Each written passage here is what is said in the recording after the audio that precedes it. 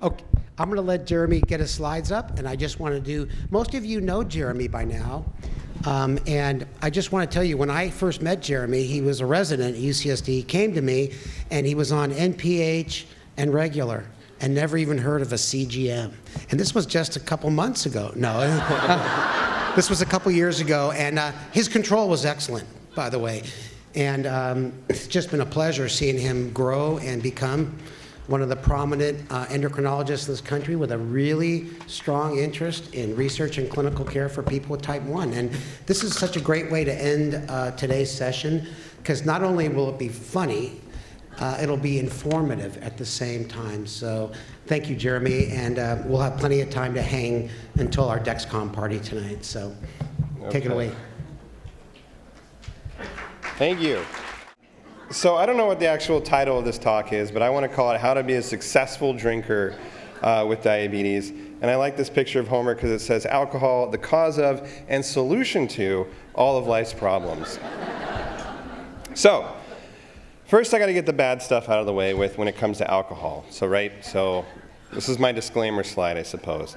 Large amounts of alcohol can give you all kinds of issues, right? Liver disease, heart disease, pancreatitis, high blood pressure, horrible decisions, which in turn can lead to divorce, jail time, etc.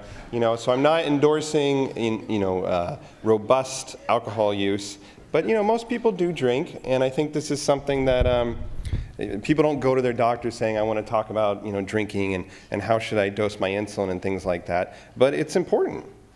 So, people with diabetes should never drink alcohol, true or false? I think, yeah, the answer is actually false, so good job. And this is supported by the American Diabetes Association, which actually gives us guidelines on how much people should drink. And they say women should have no more than 1 drink per day, and men should have no more than 2 drinks per day. But I have this picture. Oh. It says the doctor said I'm allowed 1 beer a day, right? So keep in mind, what is a drink? So a drink technically is 12 ounces of beer or a glass of wine. And if you go to the bar, they usually give you like a 16-ounce beer or whatever, or a shot of alcohol if that's put in a mixed drink or whatever. But I wanted to go back to this real quick because I wanted to make the point that these are not rollover minutes. If you didn't drink at all this week, you don't get to build them up and use them all on the weekend. So this is per day. This is not, you can't accumulate these. All right. So this is not 1 drink. This would probably be 10 or so, but that guy looks pretty happy. All right, so what do we need to think about when we think about drinking? And the thing I wanted to say is that if you did ask your provider about, what should I do when I drink, they might make some general comment like, drinking causes low blood sugars, or drinking makes your blood sugars go high. Or they'll probably just say you just don't drink or something like that. But people make these blanket statements about how alcohol affects your blood sugar, and it's actually more complicated than that. We need to think about a lot of different things. The calories in alcohol, the carbs in alcohol, and guess what? I really defy you to show me a beer that has a nutritional label on it. They're not required to put these labels on it. We put all these different things in our body and we count carbs and whatever, but for various rules that you'll never find a nutritional label on a beer. So we have no idea what we're putting on in our body unless we kind of go and look it up or at least think about it. So we got to know the effect of alcohol. So there's carbs in alcohol, but there's also the alcohol itself, and these have different effects. And then the effect on maybe alcohol on medications. Okay, so let's just start with some basics. So how many carbs or calories in a beer? So this is starting with an Amstel Light, starting on one spectrum of the spectrum here. And what do you guys think in terms of carbs or calories for this? 12. All right, yeah, I don't know what you guys are saying. So 95 calories in general, 5 carbs. This is an extremely light beer. Who here drinks Amstel Light? Yeah, like the healthy people that went on the run this morning. So, so this is kind of, if you're into light beer or whatever, this is where you're at. So I put Guinness up here because Guinness is it's a tasty beer, but it's actually one of the more calorie and carb-friendly beers. 126 calories for, a 12-ounce thing of Guinness is not bad. 10 grams of carbs is, so it's a more kind of diabetes-friendly beer that has some flavor. So I have that up here. And I put a Budweiser up here because it's like, a standard beer. And it gives you an idea of kind of a domestic beer. 145 calories, 10 grams of carbs. You know, in and of itself, not too big of a deal, but if you had 2, 3, 4, these definitely start to add up. You know, imagine if you had 3 of these, that's 30 grams of carbs. That's about a can of Pepsi, you know. So keeping in mind, you know, the amount of carbs you're putting in your body when you're drinking is important. So, but we're in San Diego, right? And we like to think that we have some good beer here. And when I say good beer, I mean that we're getting more into these very hoppy, very alcoholic, like flavorful beers. And this is beermapping.com. A lot of bachelor parties now just go all over the place to different breweries and things like that, which is a lot of fun. So we have Stone. This is something that's made, you know, worldwide now. And again, they're very hoppy beers. West Coast or Green Flash Brewing is another one. Ballast Point was literally just sold for $1 billion. They make these big beers. So how many carbs and calories in a good beer? So this is a Green Flash West Coast IPA, and IPAs are becoming extremely popular, especially in the United States, and I think it's trickling out worldwide.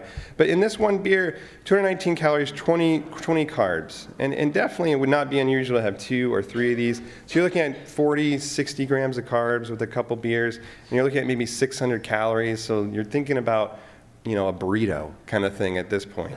And I'll come back to this, but the other part about this is when you're drinking, you're usually not thinking in general about this, so you have to go into the things with a little bit of a game plan. So my point about this is that everybody has their, if you're a beer drinker, people usually have their favorite beer or 2, or at least a type of beer that you like. So there's lots of apps, or you can just Google it online. This is called Calorie King. And you can get an idea of, okay, I like, in this case, I just entered Stella. And it has 154 calories, 11 grams of carbs. And you can get an idea, okay, every time I drink my Stella, this is what I'm putting in my body. And again, you might do this for a couple beers just so you have an idea. So I wanted to start with beer because it does have probably the most variability in terms of how many carbs and things are in it. So in general, one beer is about 1 carb serving or 15 grams of carbs. Give or take some if it's a hoppy beer or an alcoholic beer or a light beer. But it doesn't mean you should bolus for that amount, and I'm going to come back to that. So it's important to know how many carbs you're taking, but when it comes to insulin dosing for alcohol, there's a big cliffhanger I'm going to tell you about in a minute. Okay, so what about wine? So here's a nice buttery Chardonnay from Kendall Jackson. What do you guys think? Calories, carbs? 3 or 4, yeah.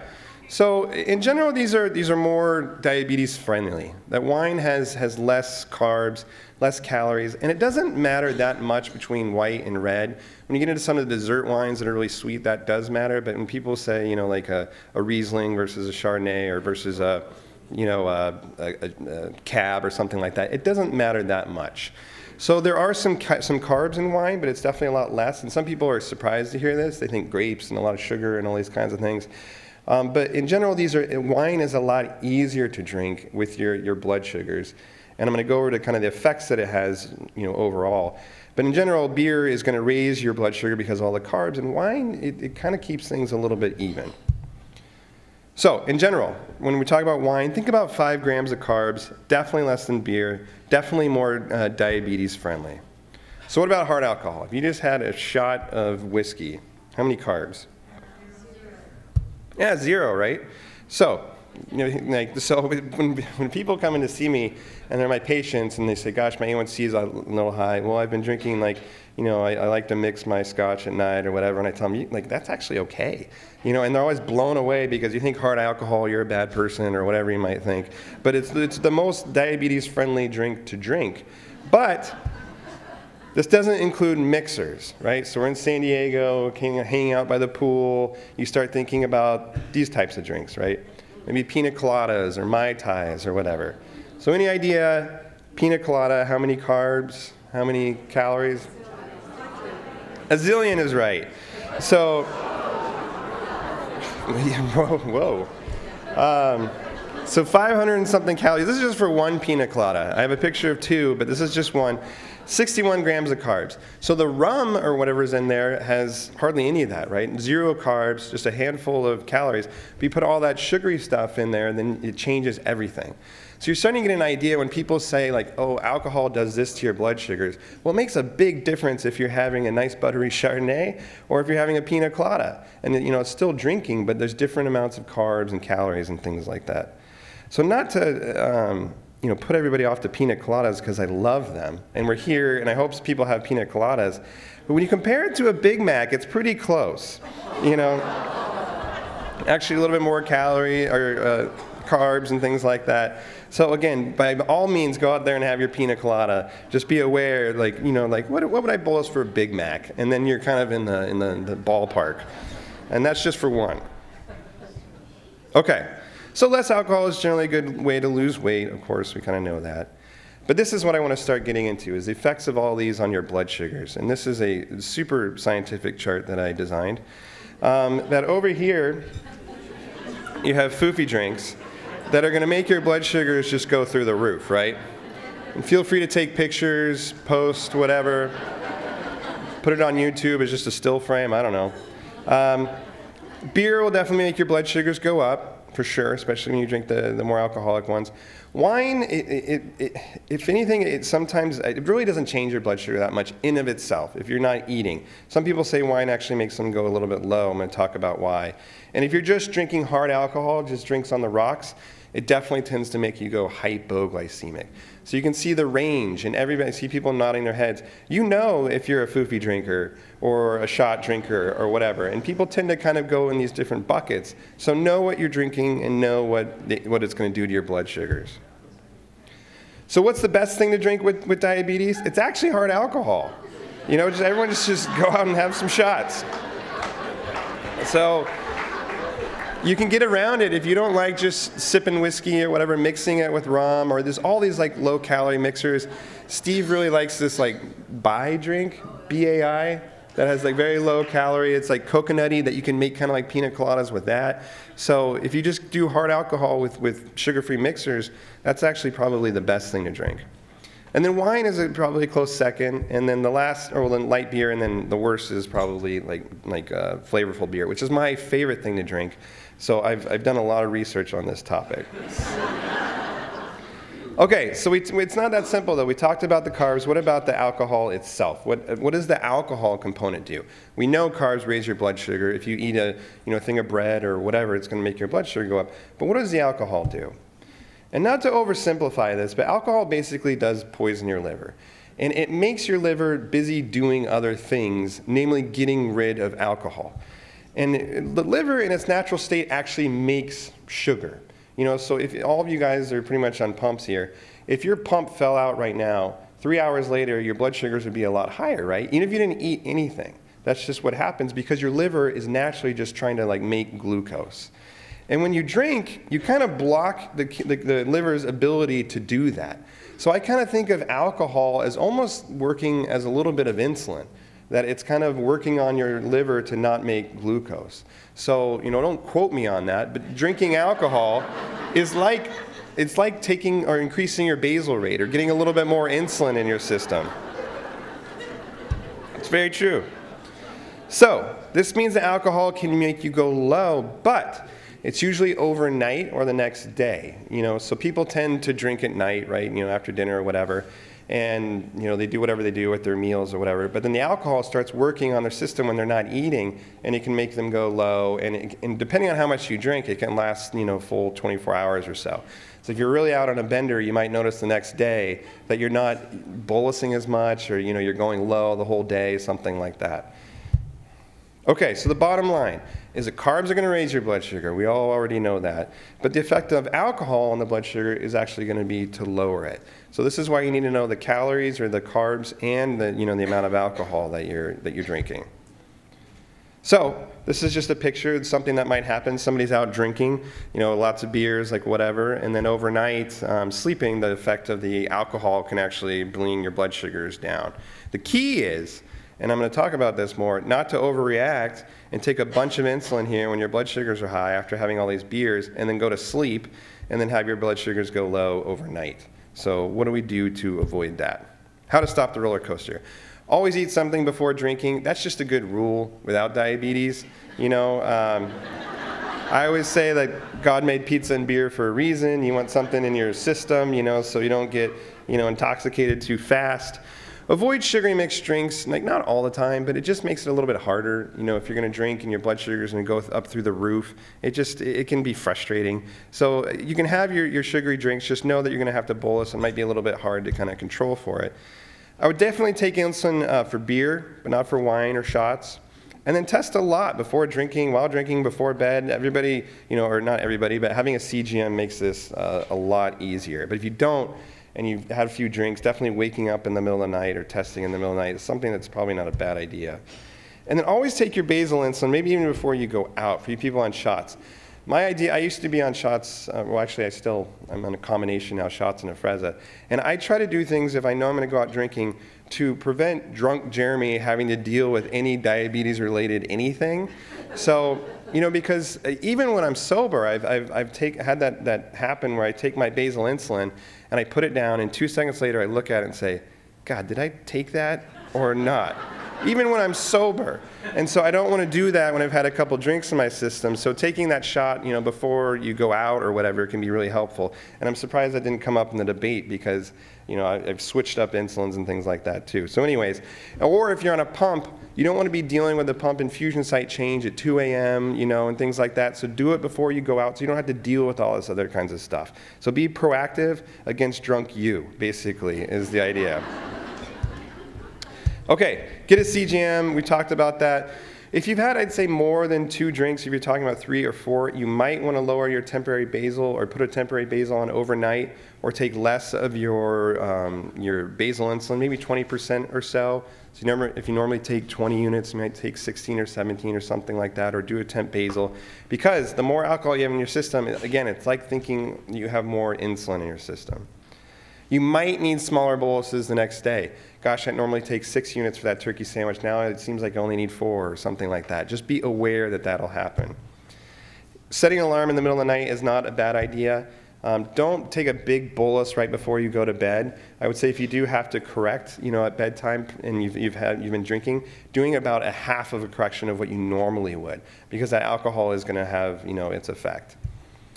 So the bottom line is permit some hyperglycemia while drinking to avoid dangerous hypoglycemia. If you're 200, you know, all night, fine. It's one night. I'd rather have you be 200 all night than 30, you know.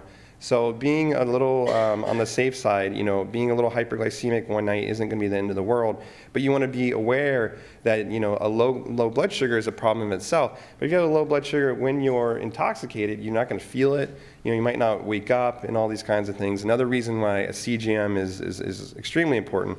This is especially for college kids and things like that. So this is my Jeremy rule. It has absolutely no scientific proof.